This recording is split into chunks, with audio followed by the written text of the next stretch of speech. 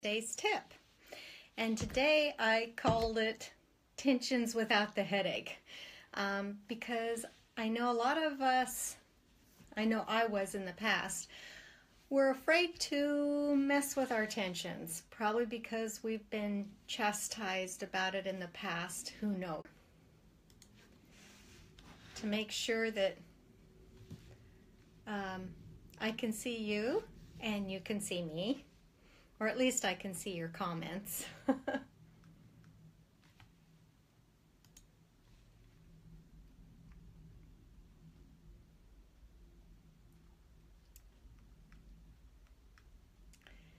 And there we are. Okay, if you're out there, you might jot in a little hi or make a little comment just so that I know you're there and can hear me. I know that our Facebook page has about a 10-second lag behind on everything, so I'm going to refresh it again just to make sure. Because I can see some comments on the phone, but I'm not seeing them here on my page yet, but that's okay. I know some of you are there, so we'll go ahead and get started. As in the past, I'll just let you know, I hope you will sign up for our newsletter. That's at www.soinspiredbybonnie.com. We give out sometimes freebies. We give out, the notifications of when we're having our Tuesdays tips and sales information and new releases. So I hope you will check that out. And I still am not seeing, I know there's some going on over there. Okay. Again, if you're out there, just give me a little shout that I know you're there. I can see something going on with my phone, but I can't see it yet on my Facebook page on my little laptop here, but I'm sure it'll show up. So again, what I thought we would talk about today is machine tensions without the headache and dealing with them, because as I said in the past, I know way back when I was first learning to sew as a young girl and I had my very first sewing machine, it had no embroidery back then. It went in for service, and the technician at the end of the service when I went to go pick up my machine said, "Now I got it all set up and I got the tensions just perfect, so don't you dare touch those tensions. Just leave the tensions alone and everything will be fine." From that point on, I was afraid to touch my tensions because I thought I was going to mess up my machine.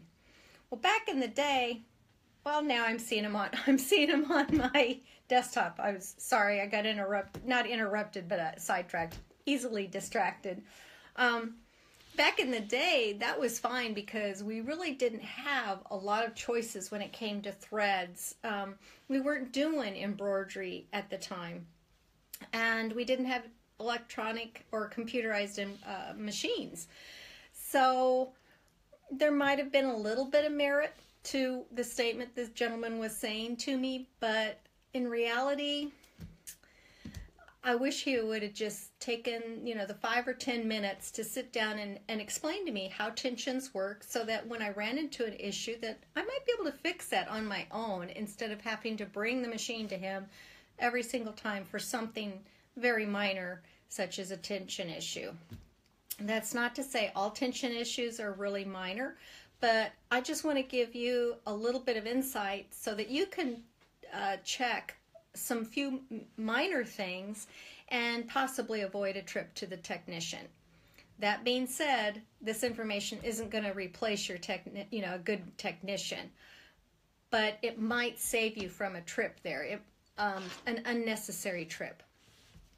Again, go through these steps. If they don't work, then you know it's time to take it to the technician. So how does tension actually work on a machine? Now I'm going to mainly gear my topic today here toward embroidery machines because that's obviously what I deal more with since I digitize embroidery designs to sell on the internet. But a lot of this will apply to sewing as well. In fact, when my dealer explained to me how tension was worked, a lot of it was kind of like, wah, wah, wah, wah. You know, it was kind of technical talk. And so after hearing it a couple of times, I thought, okay, I think I know how to make this simple for everybody to kind of get how this all works and how they play together. And how I make it work in my own head is tension is kind of like a tug of war game. You have your upper tension on one side of the rope and you have your bottom tension on the other side of the rope, and they're having a tug of war game. Now whoever's the strongest will win that tug of war game, and the thread will go that direction. So if your bottom thread is the strong, or bottom tension I should say, is the strongest contender in the tug of war game, the thread's going to pull down towards the bobbin. If the upper thread is the stronger, or should say again, the upper tension is the stronger in this tug of war game, then the thread is going to pull up toward the upper tension or the upper thread. So that's a little bit of, you know, oversimplification of how it works. In the upper thread, you have an upper thread tension where you have two tension discs, and they're like two little silver discs that either separate wide or go together narrow. And they, you know, depend upon how wide they are is how tight the tension is. So as you well know, when you pull up the presser foot, you know, take up lever, or excuse me, the presser foot, that releases your tension. So it makes it really wide, so the thread just falls through, and the thread, if you pull it when there's the foot is up, there's no tension. So it just pulls really super duper easy. When you lower the presser foot, the tensions are engaged, which means that they've gone closer together appropriately, we hope, for the thread that you have in your machine, and it's going through with some resistance between those discs, so it's kind of pulling back. It's got a little strength on the upper tension, so it's pulling against your bobbin thread. Same thing is going on in the tension in your bobbin case. In the bobbin case, there's a little slit that your thread goes through. It's between two little pieces of metal, and those metals are either a little bit wider apart or they can grow closer together depending upon how tightly the screw is tightened down. So again, the thread can pass through either very freely if there's no tension in that bobbin case, or if it's tightened, it can be more friction and have greater pull. So it would be winning in the tug of war game. For regular sewing, we use, as you well know, the same thread we use in the top and the bottom thread. So there's no difference in the strength of the threads or the thickness of the threads, because it's the same thread top and bottom. And you know, the manufacturer sets it up so that it will sew at a balanced tension, which means that the team for each side, upper and lower, is pretty well balanced. So what happens? The stitch is going to look the same top and bottom no matter which side you look at it. It looks pretty much the same. With embroidery, however, we use a 40 weight thread on the top, generally speaking, and we use a much finer thread on the bottom, which is, you know, 60 to 90 weight. Now, at first I thought the bigger the number, the fatter the thread, and that's not the case. It's measured like pipe is. The more that will fit in a specific amount of space, that's the number they give. So, and I don't know exactly what, you know, space they're measuring it by, but a 60 weight thread, you can fit a lot more 60 weight thread in the same amount of space than you could fit a 40 weight thread. So 40 weight is thicker than the 60 weight, and a 12 weight thread is even much more thick than a 40 or a 60 weight thread. So what happens when you put a much thinner weight thread in the same slot or the same space that it was set for a fatter thread. It's going to flow through more freely. Okay, so I'm talking about the bobbin thread right now because we're putting in a 60 weight thread instead of, say, a 30 or 40 weight thread. So it's going to flow through that little space between the metal gap there much more freely, which means less resistance, which means less pull. So that means the upper tension is going to win. And what does that mean? It means the upper tension is going to pull the bobbin thread to the top, and you're going to see the bobbin thread come up on the top. So that's kind of what's going on. Yes, thread weight matters. If I were to put a 12 weight cotton thread in my upper tension to do some embroidery, I know a few years back I really was on a kick about doing red work designs, but using 12 weight thread because it gave more of a hand look to the embroidery than just regular 40 weight thread. Well, what happens, you're putting a thread that's almost 3 times the weight, 3 times as fat as that 40 through the same amount of space. So you're going to get a ton more resistance and a ton more pull towards the up because it was in the upper tension slot, and it's going to pull the bobbin thread to the top. So I hope that kind of makes sense how the tensions work. So can you adjust the tensions yourself, or is that something that only your dealer can do? Well, you can adjust the tensions yourself. With the computerized embroidery machines, it's amazing because you can tinker with the upper tension all you want, and you can always set it back to default. No foul, no harm done. It's great. So that's where I would start because it kind of takes the fear out of making some adjustments on your own of your tensions. So the first thing I would do, though, if I noticed, for example, my bobbin thread coming to the top. Let me go back a little bit. I'm speaking to the Baby Lock Brother folks. Years ago, we only used to get one bobbin case because that's what they always did, and that's what I guess they thought they were always going to do. Even though we were using now different weights of thread in our bobbin than we used to on a pretty consistent basis. And I remember when we would get call after call after call of my bobbin thread is showing, what's wrong with my machine? And then people would have to come into the dealership and get this adjustment done on their bobbin case. And it was kind of difficult because really, truly, we need 2 different bobbin cases for those 2 different types of sewing. We need one for balanced thread for regular sewing, and then we need a bobbin case for the embroidery. It really just keeps us from having to adjust the tensions all the time. And so Baby Lock and Brother decided that they would come out and start sending 2 different bobbin cases with their higher end machines. And I don't know if the other brands do that. I wouldn't be surprised if they don't by now.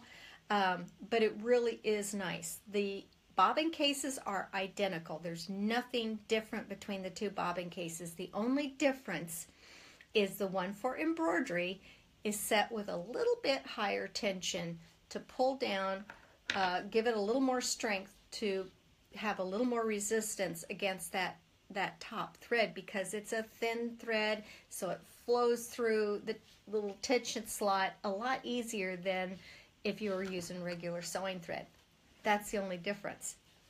So, okay, when I have a problem with the tensions being off, say my bobbin thread is showing on the top, what's the first thing I do? Well, the first thing I do is I rethread the machine. And then I go ahead and retest. Now, how do I test the balance of my stitches? Well, I've heard from 2 different technicians that I should use a block built-in letter A, of all things. Really simple, takes about a minute to stitch out, and it gives you all the different stitch angles that you'll have to deal with embroidery. And it's a nice satin zigzag So you get to see what the stitches are doing. If I'm still having some issues with it, maybe I'll take some unwaxed dental floss and I'll run it through the upper tension disc just to make sure nothing got caught up there, or there's again no fuzzies or a thread caught up there. And I might go back and forth just a little on the tension disc, but I always pull from top out through the bottom. I don't pull out the top. So always pull that dental floss, again unwaxed dental floss, you don't want anything on it, and pull it out through the bottom. Then I do another test A and see how that does. Notice I always do a test in between every correction that I make, just to see, I'm troubleshooting to see what might fix it. I don't do all of the troubleshooting at once and then do stitch it out, because then you don't know what was wrong with it. And sometimes educating yourself as you go really helps you for future issues. So then as I said, I test another A and see how it does. If I still have an issue, I do the easiest fix, which is to just go to my settings on my computerized portion of the machine, which is going to adjust the upper tension.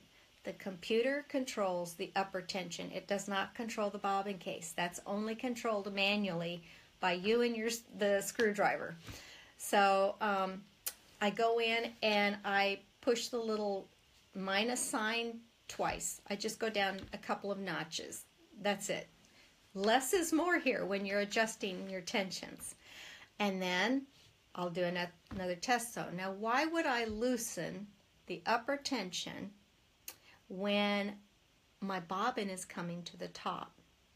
What I'm doing in effect is I'm releasing some resistance on the upper tension. Thereby, if I kind of take two players on my tug of war team off of the upper tension side, take a couple of players off, kind of release some of that tension, that by its own default kind of makes the bobbin tension a little stronger, does it not? If there's less resistance, that gives the bottom a little more strength, so it's going to be able to pull against that upper tension a little more easily, because the upper tension isn't as resistant as it was before. So that might help. If that still doesn't work and I still want to tweak it a little bit more, what I go in, I leave my sewing bobbin case alone. And how you know it's the sewing bobbin case is it's got a little green dot on the screw. They've painted that screw with a little bit of green paint for the Baby Lock Brother machines. On the embroidery machines, they have a purple or blue dot that's painted on the inside of the bobbin case. I don't know if you can see that or not, but it's painted on the inside.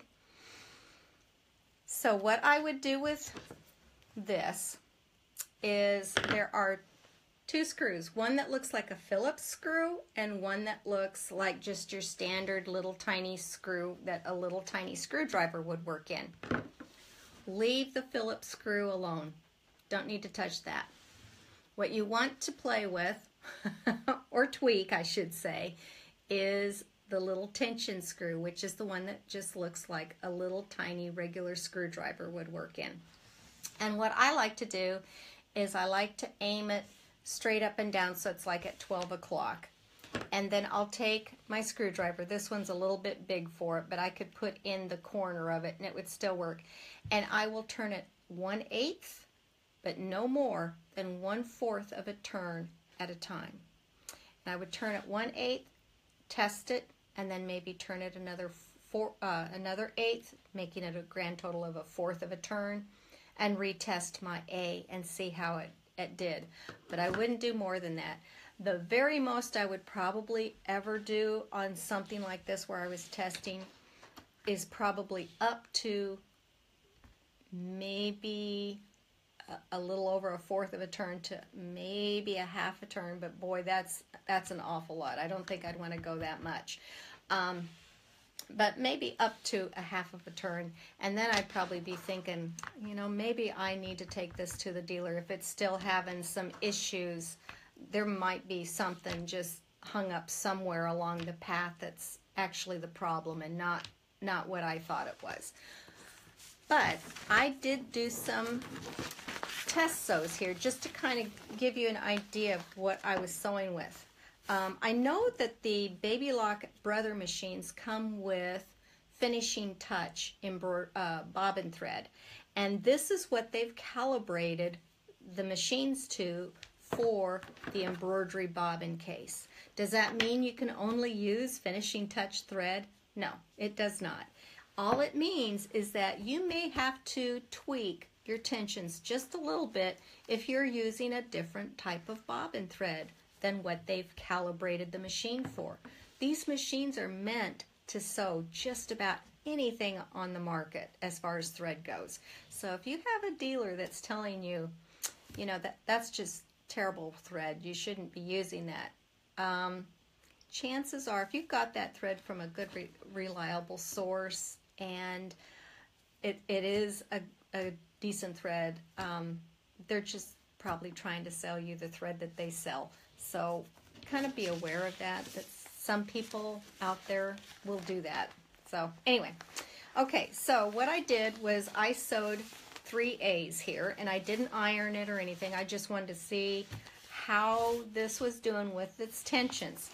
The first one I stitched out using my bobbin thread, not the finishing touch, the bobbin thread that I purchased, and the sewing bobbin case, because I know sometimes we forget to change out the bobbin cases, and this is what we ran into a lot when they only shipped one bobbin case with our embroidery machines, because invariably those machines are set for regular sewing. They're not set or calibrated for embroidery, and the tensions should be a little bit different.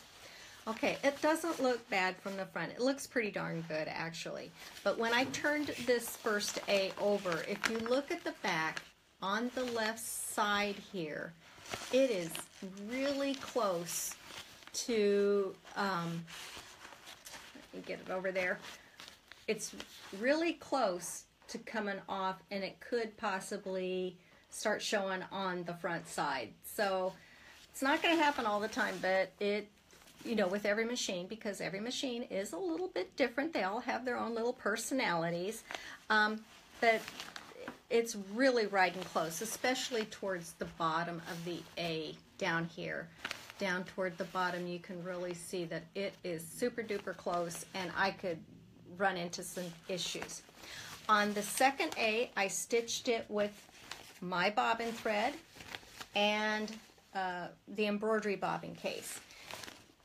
And you can see it did much better. It's not a true, what I call 30-30-30 split, which is what your embroidery should be. It should be at least 30% embroidery thread, then 30% bobbin thread showing, and then another 30% embroidery thread. The only purpose of the bobbin thread is to hold the stitches onto your fabric. The thread needs to be thin so it's not sticking out and bulky underneath your garments or project. It's all decorative stitches, whereas with sewing, you want equal strength top and bottom to hold your seams together really well. Same with quilting or garment sewing. But with embroidery, it's all decorative stitching. It's just on the top of a project. So it doesn't need this balanced strength like a regular sewing tension would. So on this one, what I did here was I did the simplest tension fix of all, which was I went to my embroidery settings and my embroidery tension within the computerized portion of my machine, and I went down 2 notches. I pushed the negative button twice. It was set at 0-0.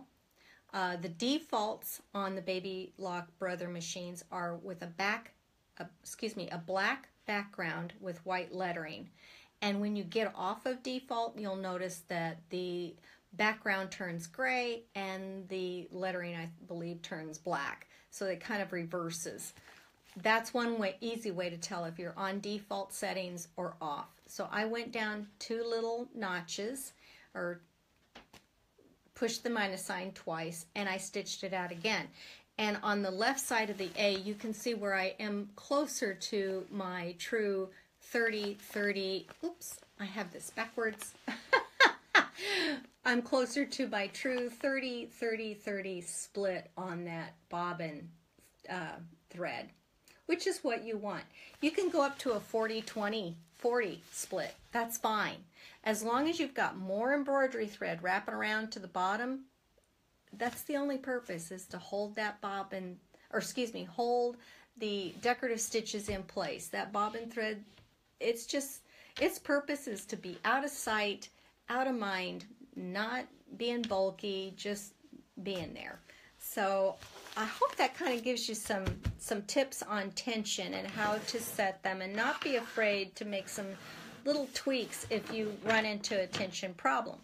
Now let's say that you went out and you stitched a project and it's in your hoop, and you stepped out and you step back and you see some bobbin thread on top, and it's on your project and it's already a done deal. Is there some way to salvage that? Well, yeah, there is.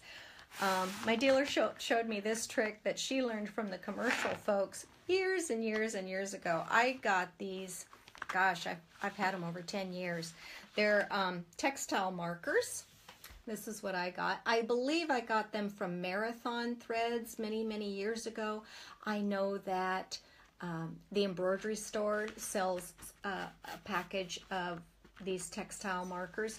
I believe Hobby Lobby sells textile markers. If you go where they sell the permanent fabric markers that people use, quilters use for their quilt labels, that will work really well too. And what you do is, wherever the bobbin thread is showing, like this is red thread, I would get a marker as close as I could. Now I know I'm doing the wrong side to this, but I would come in, and my marker might be kind of old and a little bit dry, so it might not be wanting to ink up very well, but you're going to go in and just touch up the bobbin thread. And if you look at my A, I know I did that kind of quick, but if you look at that, the bottom crossbar of this bottom A, you can see how you really can't tell that there was bobbin thread there. And that's even on the wrong side. So imagine if this were the right side and you had just a little bit of bobbin thread showing. Really, you touch that up with your fabric textile marker, no one's going to know. It'll save your project. You don't have to worry about it. You don't have to stitch over it again like sometimes we used to do. We'd go back up the machine and stitch over it again. That's not adding any more bulk or anything like that, but it really comes in handy. I think every embroiderer needs some textile markers in their resource center to, just in case you're sewing in the middle of the night and have something like that happen.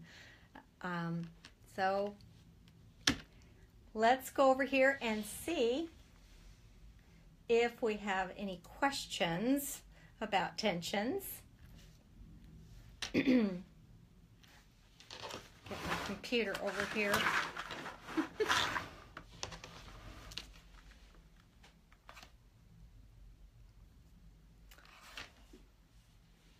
Val Clements just wrote in. She has a great idea. She said, Sharpie permanent markers work well too. I have very fine ones. She's from Canada. Oh my goodness. Hi, Canada.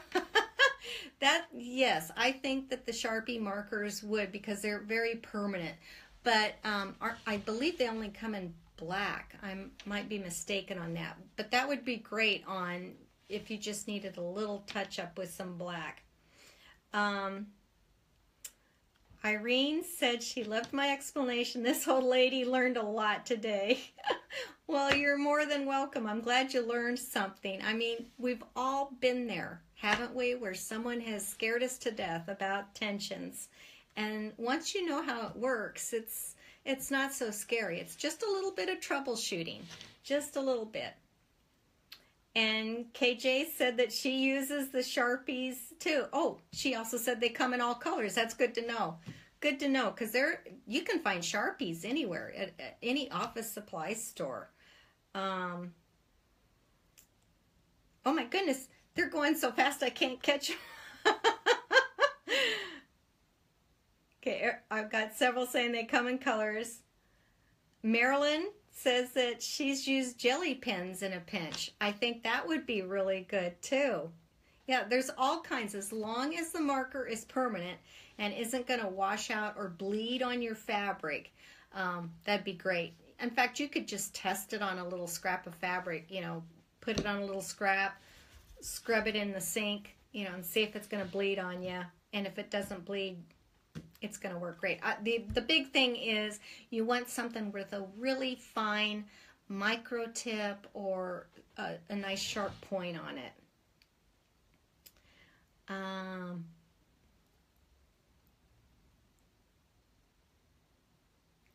Okay, let's see. Loretta said if the tension is off a little bit, but the bobbin thread is showing on top, does it affect the top any? I'm not sure I understand the question of does it affect the top any? Does it affect the top tension? No. If the bobbin thread is showing on top, it doesn't really affect the top tension, but you have two ways to correct the bobbin thread showing on top. One is, as I explained before, you can lower the tension on the top, thereby releasing the pressure or the resistance from the top, which gives the bottom tension more strength to pull. Or you can tighten the screw only 1/8 of a turn or 1/4 of a turn, no more than 1/4 of a turn at a time before testing. And that gives the bobbin more strength to pull down. Having said that, another reason I like to adjust the top tension, besides it being really super duper easy and less fearful, is that the tighter you make everything tension wise, like maybe you're tightening up the top and then you're tightening up the bottom and you're going back and forth. If you get everything too tight, you're going to have more puckers. And so by just releasing the top a little bit, I'm not risking creating more puckers by making something too tight. And I hope that makes sense. But that can affect it too. But no, the bobbin thread showing up on top, if I understood your question correctly, doesn't really affect the top. Although you could correct it by the top, possibly, as I showed in the A's that I stitched out. Ginger said, would you suggest purchasing a second bobbin case for non-Brother machines? That's an excellent question, Ginger. I would. Personally, I would. I remember back in the day with, the embroidery machines, we used to sell Janome, and I had a Janome 9000, and I brought it in, and my dealer said, if this becomes an issue and you're going back and forth between sewing and embroidery and you notice your bobbin tension or bobbin thread coming to the top, he recommended that I just get a second bobbin case, adjust it for embroidery. He said that he would be more than happy to adjust it for embroidery, if I purchased it from him. And I also recommend taking your embroidery bobbin thread because the bobbin thread you use might be different than what your dealer uses. So take in the bobbin thread you like to use and ask them to adjust that tension on that bobbin case for you, the the bobbin case that you buy for your embroidery. And then I would mark it. I would take a little dab of fingernail polish and mark it with an E, or your Sharpie pen and mark it with an E, or some dot on the inside bottom of the bobbin case here, like the Baby Lock Brother folks do. Just put a little dot in there just to make it so when you go to load it, oh yeah, that's my embroidery bobbin case. So yeah, I would. If you're bouncing back and forth and you have a little issue with this, make it easy on yourself. That way you don't have to adjust it every time.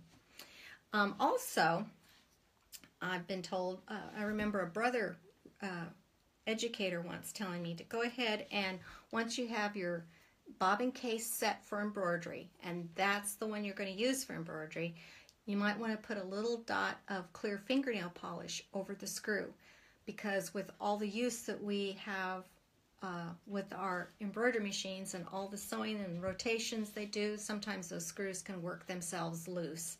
So that I thought was a pretty good hint. You don't need a big blob, you just a very tiny little dot just to kind of hold that screw in place. Janice said that mine is the bobbin is mostly on back and very little top threads. I have tried doing the top tension. Do I need to do the bobbin tension? Janice, that's an excellent question. I've seen it where it's just a teeny tiny fine line on some Brother Lock and Baby Lock machines, or Brother and Baby Lock machines that come out of the factory. I've seen them with a very fine line on the back, a pretty fine line. And what you could do is you can do one of two things. You can raise the top tension just a hair, so the top tension has a little bit more pull against your bobbin, or you could loosen the bobbin tension just a hair. Now, how do you know what's what's making it loose and what's making it tighter? I forgot to mention lefty loosey, righty tighty. So that's how I remember which way to turn so that I'm going the correct direction. Righty tighty, lefty loosey. Excellent question.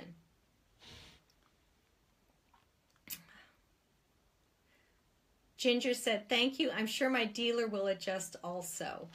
Yes, they will.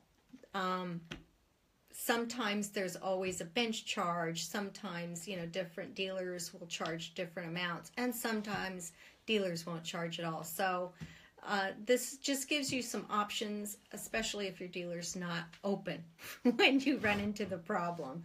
So it's good to have options.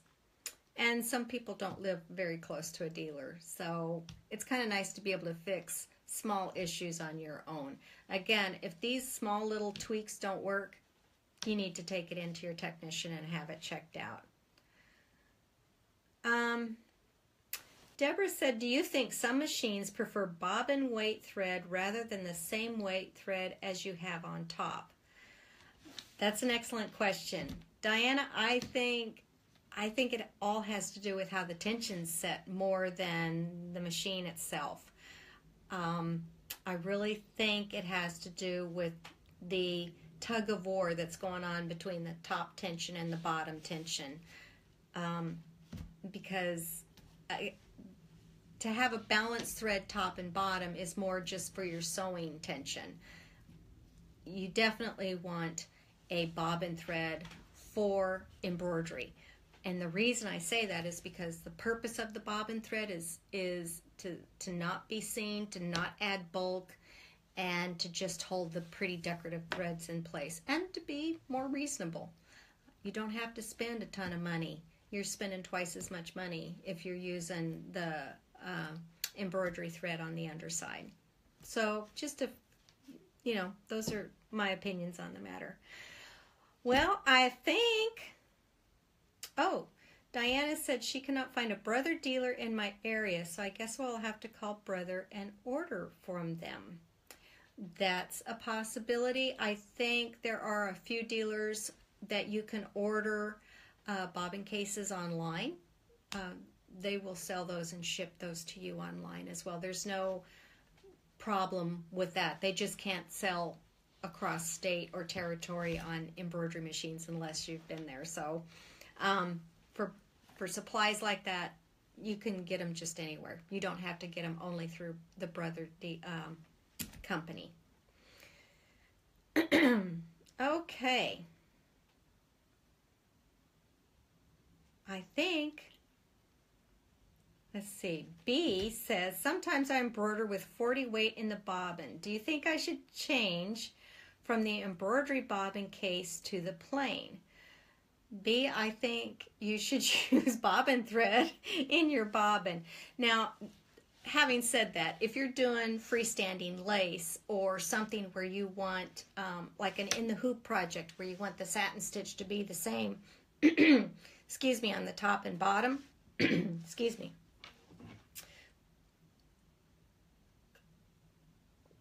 If you have where you need the machine embroidery to be the same on the top and bottom because you'll see both sides, absolutely use the embroidery thread top and bottom.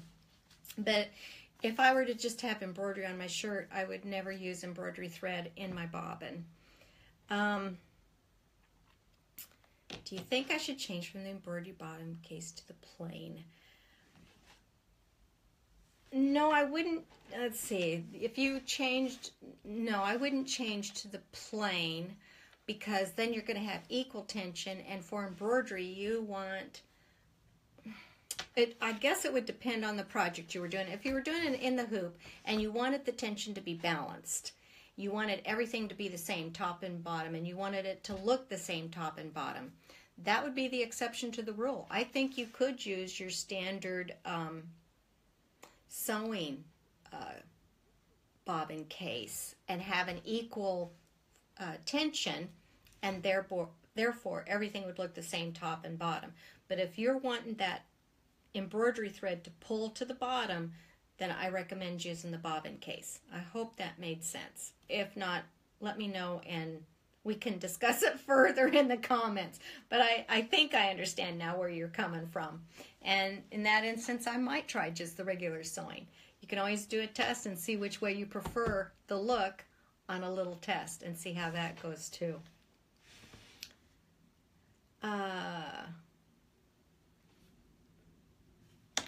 Let's see, Deborah said, yes, I do always recommend bobbin weight thread for free motion embroidery. Stitches are always more smooth. Thank you for your thoughts. I have a finicky machine that I fight with daily when having to change operations. I will work on my tension more and see if I can make it better. Yeah, some machines are a little bit cantankerous. They're kind of like men, I think. They could be a little opinionated.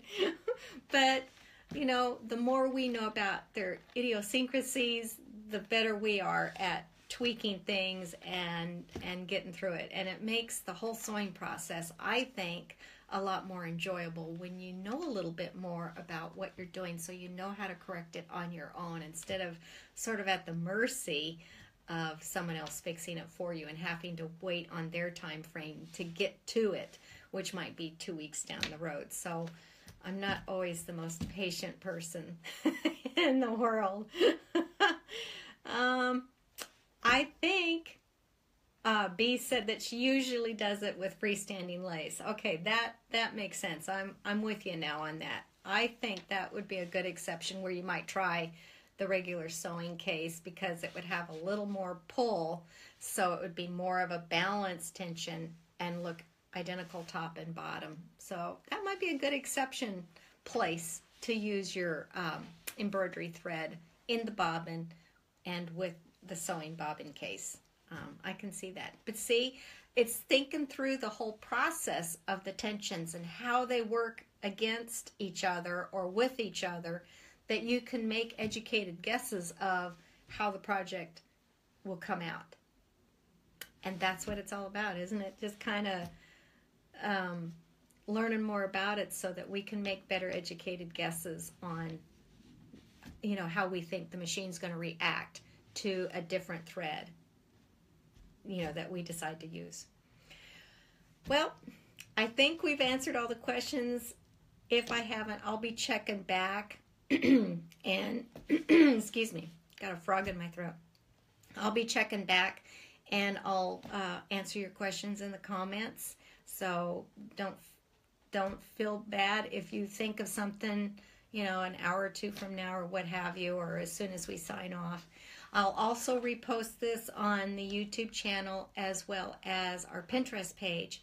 So if you have some friends that you think might like to see this, go ahead and share this with them. If they don't do Facebook, let them know that they can find this information on YouTube or, as I said, the Pinterest page.